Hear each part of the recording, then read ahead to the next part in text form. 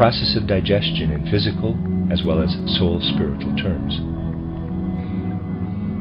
To complete our picture of the human being, let's look more closely at what is going on every day in our body when certain processes take place. After all, we can understand more complex processes only after we have learned about the basic ones. This is why I want to discuss again the processes of nutrition in both their physiological and psychological aspects. When we eat, we take in food through the mouth. We take in both liquid and solid substances, and by inhaling through the lungs, we absorb gaseous ones. But our body can assimilate and use only liquids. Therefore, all our solid food must be liquefied already in the mouth. This is accomplished by small glands in our mouth and palate that constantly produce saliva. You must picture them everywhere in the mouth cavity, even along the edge of the tongue. Seen under a microscope, the salivary glands resemble small grape bunches because they consist of a cluster of many adjoining cells. They produce saliva, which in turn must dissolve and permeate all food in order to make it digestible. We perceive this insalivating and permeating activity with our sense of taste. During insalivation, we taste the food. Just as we perceive colors with the eyes, so we perceive the flavor of food with a sense of taste. So what we eat is insalivated and tasted, savored in the mouth. Through our sense of taste, we become aware of what we eat. The insalivating process prepares the food for further processing and absorption by the body. But in order to achieve this, the saliva must contain a certain substance called ptyalin, which is produced by the salivary glands and transforms our food so that the stomach can then process it further. Once our food has been insalivated and permeated with ptyalin, it enters the stomach through the esophagus. There the food has to be processed further, and for this another special substance is required. This substance is produced in the stomach, just as saliva and the ptyalin it contains are secreted in the mouth. Our stomach then produces another kind of saliva that permeates our food. The special substance contained in this saliva is called pepsin. You see, after the age of 7, we no longer have any sense of taste in our stomach, but infants can taste their food there, just as adults taste theirs in the mouth. In order to truly understand the human being, we must study the infant's soul life. Adults can at most get an inkling of what it is like to taste in the stomach when this organ is upset and moves the food upward instead of moving it down into the intestines. Then they get an idea that taste can be perceived in the stomach. I assume that at least some of you have had this experience, that food that had already been in the stomach then comes back into the mouth. You will remember that it really tastes much worse than everything we eat, or at least most of it anyway. Foods tasting like what comes back up from the stomach would certainly not be considered a delicacy. Now, this unpleasant taste must have originated somewhere. Well, it started in the stomach. In our mouth, the food is liquefied and then merely permeated with ptyalin. In the stomach, it is further saturated with pepsin, and that is why it now has a different flavor. There is more to our sense of taste than is immediately apparent. Let's assume you are very sensitive and drink some water. Unless the water has been spoiled, it will not taste bad at all. But if you have eaten a lot of sugar right before that, your tongue is attuned to that flavor, and the water will taste sour. You can see that our sense of taste is quite a complicated thing. However, taste, as we adults know it, does not originate in the mouth, but in the stomach. Children feel, but don't think yet, and that is why they don't know what tasting with the mouth is like. Therefore, infants must be given food that does not taste too bad in the stomach. Mother's milk, or also milk in general, is such a food, simply because it does not have a bad flavor in the stomach, and because there is a kinship between babies and mother's milk. After all, children are born out of the same body that produces the milk. Because of this relationship between the milk and the baby, the milk does not taste bad to the child's stomach. But if we were to feed infants other food too early, they would find those foods repulsive. As adults, we don't object to those foods anymore because our sense of taste has become coarse. To infants, such foods would be repulsive because they have no kinship with them. Thus, next to stomach, I can write child's sense of taste. And there's a list he's making.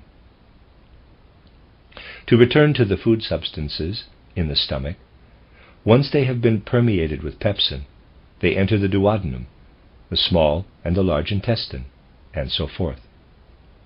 If the chyme simply stayed in the intestines without further processing, it would become hard and destroy us.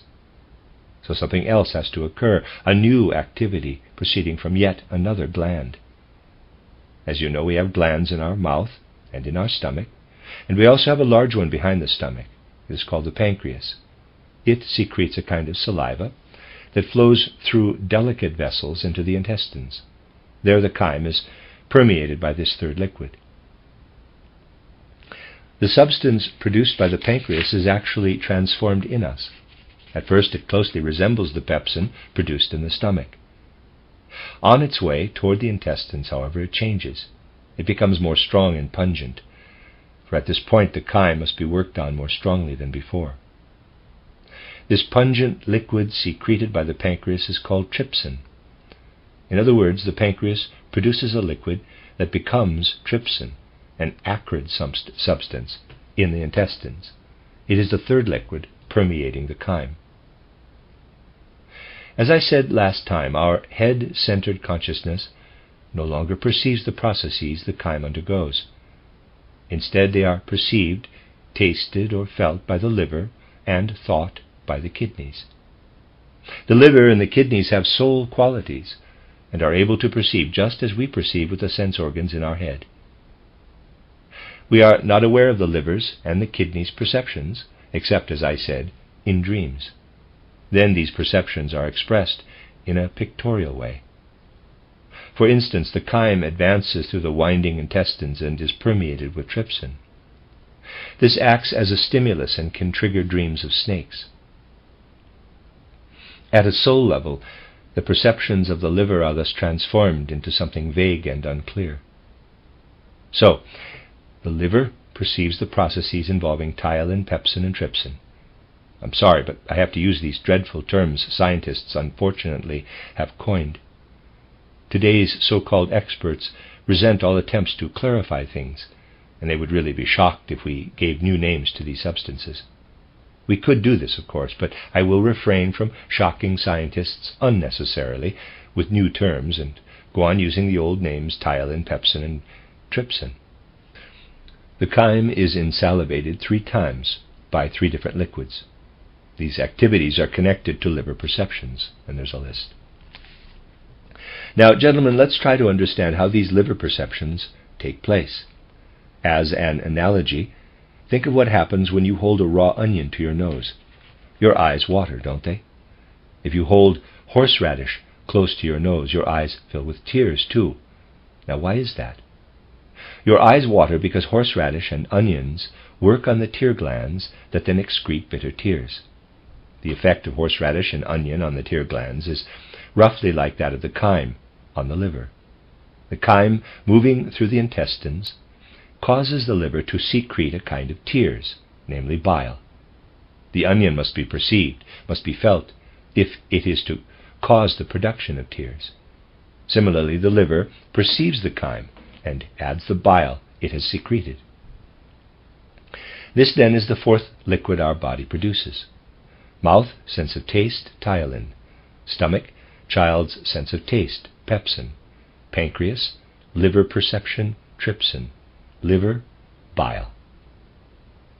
After the chyme has been permeated with ptyalin in the mouth, with pepsin in the stomach, and with trypsin through the pancreas, the liver finally adds bile to it. Only at that point does thinking in the kidneys occur. After having been permeated by 4 different liquids, the chyme is absorbed through the intestinal walls into the lymph vessels and then into the blood. You see then that very complex life processes take place in the human body. All the way from the mouth to its final absorption by the blood, the chyme is constantly being transformed so that it can be digested properly by the stomach as well as by the entire body. Now, gentlemen, if we tried to duplicate these processes in a laboratory, even if we were very clever professors, we couldn't do it. We wouldn't be able to duplicate the processes of digestion. We would have to chew the food to permeate it with saliva. Then we'd have to saturate it with the liquids produced by stomach, pancreas, and liver. Obviously, we wouldn't be able to do all that in a lab. Yet these processes are always going on in us, every day of our lives. True, we are quite intelligent, but the processes in our belly show much more intelligence than people usually have. The digestive processes are organized very wisely and are not at all easy to duplicate. You will have even more respect for these processes when I describe them in detail. What do we usually eat? Well, we eat food made from plants, animals, and minerals. So there is a wide variety of substances that enter our mouth and then our stomach and intestines, and all of these substances must be transformed through the various processes of insalivation I described. For instance, think of potatoes. What do they consist of? They consist mainly of starch. When we eat potatoes, we actually eat starch. It is one of our main foods. Potatoes consist almost entirely of starch and of the liquids permeating it, especially water. Because of its contents and the strong life forces in it, the potato looks the way it does. It is actually living starch, which must be destroyed in digestion, as I explained. Starch is also contained in other things, not only in potatoes. In fact, all plants contain starch, and we eat starch when we eat plants. What else do we eat? Whether we eat food from the plant or the animal kingdom, we also take in protein. We also find it in eggs. There it is in its pure form, but already somewhat deadened. So we eat protein as part of meat or plants. We are always eating protein. It is the second most important food. In addition to starch and protein, we also eat fat. Although there's more fat in animals than in plants, there are certain plant fats. In order to be properly nourished, we need plant or animal fats. They are our third most important food. Our fourth major food is salt and other minerals. We must either eat foods containing sufficient amounts of salt and minerals, or put a salt shaker on the table so that we can add salt to our food because our body needs it. All of these substances end up in the intestines and are transformed there. Well, and what becomes of them? Because the food substances have been well prepared by saliva and the digestive juices in the stomach, they can be insalivated a third time in the intestines. They won't harden there, but will be transformed. And there's a little list here. Starch is sugar, protein, liquid protein, fats, glycerin, fatty acids, minerals, minerals. What becomes of starch in digestion? It is transformed into sugar. In other words, when we eat starch, it becomes sugar in the stomach. If we want to have sugar in us, and if we could produce enough of it ourselves, we would not need to eat any, for the simple reason that we could manufacture it from starch. But although it is in our nature to be able to do a lot of things, we are not omnipotent. Thus we do not produce enough sugar, in some cases far too little. In order to complement what the intestines themselves normally produce, we must add sugar to our food. To sum up, our intestines transform starch into sugar, which is quite an art.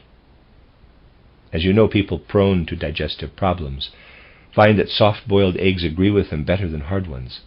Of course, eggs that have started to rot certainly do not agree with us. Protein is good for us, but if it is still alive when it enters our intestines, it would become unusable and fetid in us too. We can't use it in our intestines in the form it has outside us. The protein must be transformed first. Above all, it must be dissolved.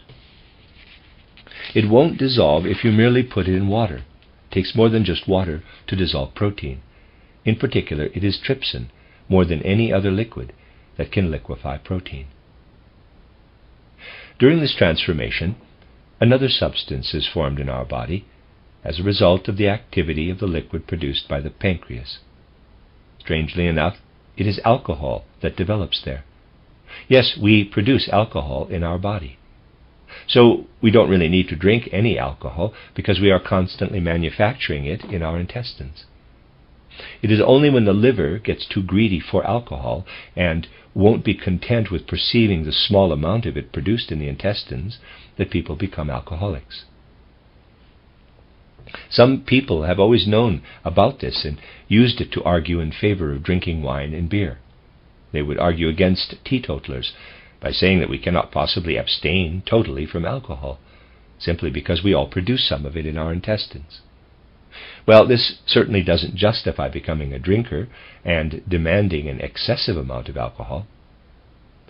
If we drink too much alcohol, in other words, if we give in to the liver's greed for it, our liver will degenerate into proliferous growth. After all, the liver has to function properly. If it keeps growing, the small glands in it begin to swell, and then the liver can no longer produce bile of the quality needed. Therefore, the chyme is no longer properly permeated with bile and enters lymph and blood vessels without having been properly digested. This imbalance then reaches even the heart and affects it. That is why the liver of people who drink too much beer and so on is ill and looks quite different from that of people who rarely drink or who are content with the small amount of alcohol produced in their own intestines, which should essentially be enough anyway. Liver and heart disorders result from excessive alcohol consumption. That is why a large number of people in Munich have a so-called beer heart. Of course, their liver is also damaged for the same reason. You see, we can understand various malfunctions and diseases by examining what happens to the chyme in our organism, by studying the digestive processes. So when protein is liquefied, alcohol forms and permeates the protein. This prevents the protein from rotting. As you know, if we want to keep something from deteriorating, we put it into spirits, for alcohol acts as a preservative. Thus, the organism itself can preserve protein by permeating it with the alcohol it has produced. A very wise arrangement, isn't it? We could not get the same results if we tried to duplicate these complicated processes that occur within us. For instance, if we want to preserve a human organ or a small organism, we put it into spirits and display it in a scientific exhibit. But the trypsin fulfills this function in a far more delicate and intelligent way in our intestines. It produces alcohol and uses it to permeate the protein. And what happens to fats? Well, gentlemen, they enter the intestines and are transformed by both trypsin and bile. Two substances develop out of fats. One of them is glycerin. You already know it in its commercial form. We also produce it in our body. In addition to glycerin, various kinds of fatty acids form when fats are transformed in digestion. Only the salts and minerals undergo little change. They are merely dissolved for easier digestion. They remain basically as they were in the food we ate. They remain unchanged. Thus, when we eat, we take in starch, protein, fats, and minerals. Once we have digested them, they have turned into sugar, dissolved liquefied protein, glycerin, fatty acids, and salt and minerals. What happens then to these transformed substances? Remember, they are now different from the ones we ate. Our organism has changed them. Well, you see, a few centuries ago there was a doctor in Switzerland who had an idea about the digestive processes I have described. Yet modern scientists despise him. His name was Paracelsus, and he was a professor in Basel. But people there sent him away because he knew more than they did. Even today he is still scorned. Although he was a very intelligent person, he fell off a cliff and fractured his skull. Had he been what is now called an honorable citizen, for instance a city councillor, people would still honor his memory. But he was a person who knew more than others, so they called him a drunkard and said that was why he fell off the cliff. Well, that's how the world goes. As I said, he knew a lot and always strongly emphasized these transformative forces in us. But during the centuries since his time, this has been all but forgotten. To return to my previous question, what happens to these transformed substances in us? In this respect, modern scientists labor under a great delusion. They say that substances such as sugar, liquefied protein, alcohol, glycerin, fatty acids, and minerals all enter the blood vessels, through them get into the heart, and are carried from there to the rest of the organism. Let me say here that all of these substances are, of course, now liquefied. Some are more thickish fluids and others less so. And the thickish fluids do indeed enter the blood vessels, and from there reach the rest of the body. However, gentlemen, think of what happens when you put sugar into a glass of water and drink it. Of course, the water isn't sweet only at the bottom, where the sugar settles, but all the water tastes sweet. Sugar dissolves in the water. The same is true for salt. This glass of water, which we might compare with the human body, does not need special vessels to distribute the sugar or salt everywhere, because they are absorbed everywhere by the liquid. I told you some time ago that human beings consist of 90% water, or at least liquids. We are talking of living water here, but water nonetheless. Now, do these transformed substances then really need blood vessels in order to be absorbed by the entire body? Does the sugar produced in our intestines need special vessels to reach all parts of our organism? No, of course not. We human beings consist of so much water for the very purpose of distributing the sugar everywhere. People used to say that the alcohol a drinker consumes enters the heart by way of the intestines, and from there is then distributed throughout the body. Let me assure you, gentlemen, if all this alcohol entered the heart first, the person would not die in a few years, but in a few days instead. In fact, it can be proved that any liquid food we take in doesn't reach the rest of the body by way of the blood vessels, but instead, in the same way sugar added to a glass of water is distributed in all of the water. True, when a healthy person is thirsty and drinks a glass of water, then this water is assimilated and added to the chyme in the intestines as needed, and reaches the heart and the rest of the body by way of the blood vessels. However, once the blood vessels and the heart have received enough, no more water is distributed to the vessels, no matter how much we drink. No more water is needed there. If we drink just enough to quench our thirst, say 1 glass or 1.5, it doesn't do any harm at all. But anything beyond that amount, any excess, say a 3rd or a 4th glass, will lead to excretion of the water in urine. This unnecessary liquid will not, as it were, bother to go through the heart, but since our organism is a column of water, and this extra amount is superfluous, it is simply discharged with the urine. Just imagine what happens when people sit in a pub or a bar and have their 3rd or 4th glass of beer. You can see them get up and walk away somewhere. This beer did not take the time to go through the heart first. It left by a shortcut, because after all, the human organism is essentially liquid. Thus, we can summarize as follows. The chyme, consisting of sugar, liquid protein, glycerin, fatty acids, and minerals, is absorbed directly by the entire organism. Only the more thickish liquids are distributed by means of the blood vessels. That's why minerals can be deposited in our head and other organs. They get there not through the blood vessels, but enter the organs directly. If we'd always feel the salt and minerals being deposited in our heads, we would suffer from headaches. An excess of salt in the head causes pain there. You've probably heard of migraine, which we've already discussed earlier. Things can be explained on different levels. What is migraine? It is brought about by excessive mineral deposits, particularly of uric acid, in the head. The uric acid is not excreted with the urine, but remains in the head. This is because food was not prepared properly and retained minerals. Migraine is not such a refined illness, after all, even though it mainly afflicts refined people. Migraine is actually a rather indecent illness. Substances that should have been excreted with the urine remain instead in the right part of the head because they were already beginning to deteriorate in the stomach. In other words, whatever works on the left side of the organism affects the right side of the head. I'll explain in a minute why this is so. How much salt and mineral substances can our organism put up with? Remember, as I said earlier, our head contains brain fluid. It is only because of this brain fluid that our brain is light enough for our organism.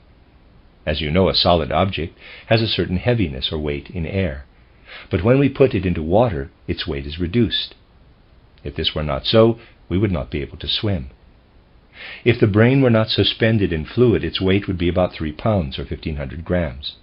Suspension in brain fluid reduces the weight of the brain to a mere ounce or about 20 grams.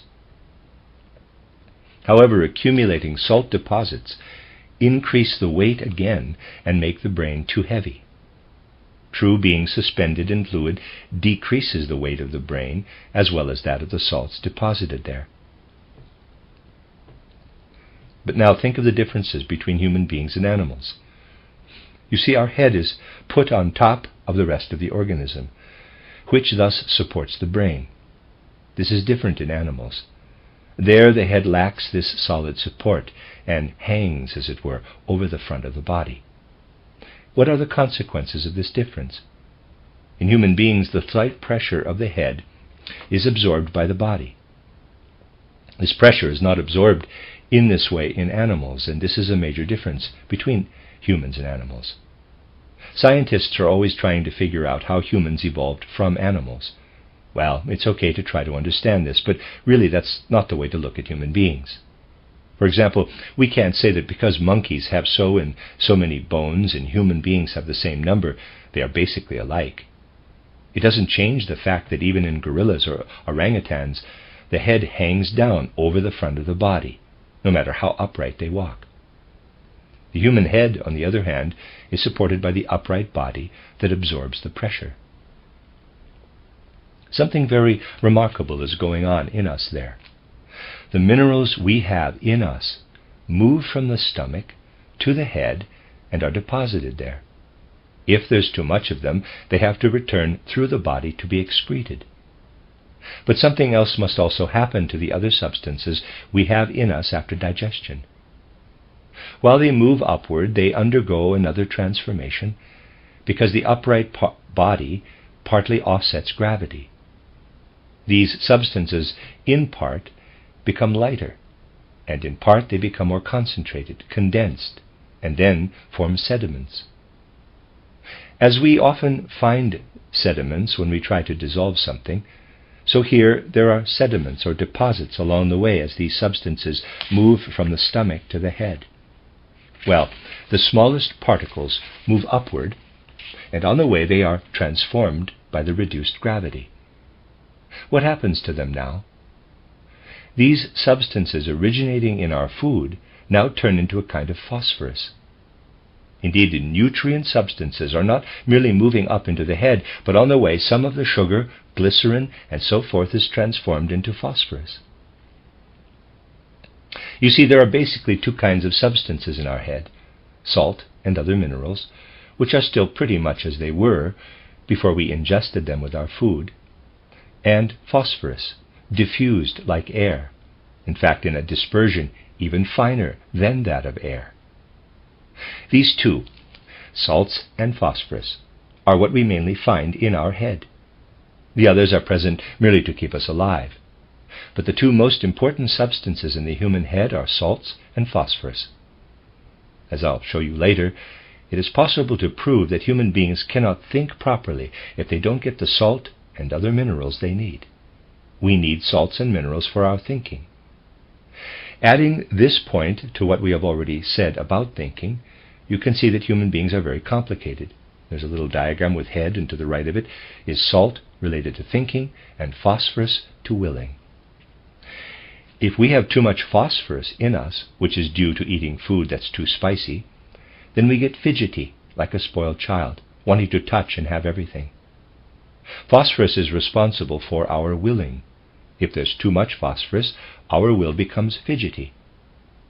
When this excessive phosphorus level reaches our head, we will not only be fidgety and nervous, which is due to the phosphorus, not to the nerves, but we will actually throw fits and go raving mad. In order to be able to have any will at all, we must have a small amount of phosphorus, but too much of it makes us insane. Well, imagine someone gives you some salt, and you want to get it to think. How would you do that? But you are actually doing this very thing all the time. In our head, we always use salt to think. Next, scrape a bit of fine, powdery phosphorus off the tip of a match and try to set it on fire. This substance is supposed to have will, to be full of willpower. Oh, it'll burn and evaporate all right, but it won't develop any willpower. Yet we are doing this very thing all the time, inside our body. Don't you see now that there's something in you that is more intelligent than your poor head, which cannot transform salt into a being of rational thought, nor phosphorus into a being of will? This something in us is what we can call the soul spirit, living and working in us. It uses the salt and minerals in the head for thinking, and takes the phosphorus, finely dispersed like smoke, for willing. If we study things in the right way, we move from the physical to the soul spiritual realm. But modern scientists don't look beyond the stomach. At most they know that sugar and other substances develop in the stomach. Then they lose track of how substances are distributed in the body and ignore what happens beyond this point. This is why conventional science doesn't have anything to say about soul spiritual matters. This limited science must be extended and supplemented. We must not restrict ourselves to the stomach and think of the head as merely tagged on at the top of the body. How salts and phosphorus get up into the head can't be seen. People therefore imagine that the same processes as in the stomach also take place in the head. This is because modern scientists usually know only something about the stomach, yet even there they merely realize that new substances are formed, but do not know that the liver perceives and the kidneys think. They don't know this, because after all they don't know very much about the head either. That's why conventional science does not even look for anything else, thinking the liver on the autopsy table provides complete information. But the information to be gained from this liver is far from complete, because at the time when it was removed from the body, the liver had already lost its soul forces. As long as soul forces are in the organs, the latter can't be removed from the body. There you can see that a truly serious science has to continue where our modern science stops. That's what's important. That's why we have built the Gertianum here, to enable scientists to know not just something incomplete about the stomach, but instead to be able to explain the entire body. When they can do that, they will represent true science.